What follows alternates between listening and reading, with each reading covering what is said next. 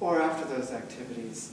The one thing is, these kinds of stretches should be incorporated into your everyday kind of life, because these kinds of simple exercises are essential in terms of restoring good postural health, keeping our neck, mid-back, and low back in alignment.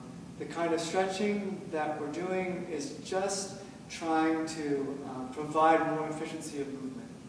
And the one thing, and above all, in all of these things, it's really important to maintain the integrity of the abdominal wall while you're doing these stretches.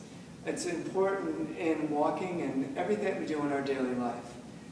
The whole principle, well, part of the principles of Pilates revolves around continuing to maintain the integrity of our core region, our powerhouse, in all activities. So I would encourage you to pursue ideas regarding exercises to strengthen your core muscles, and to continue to work on developing ideas or stretches for posture.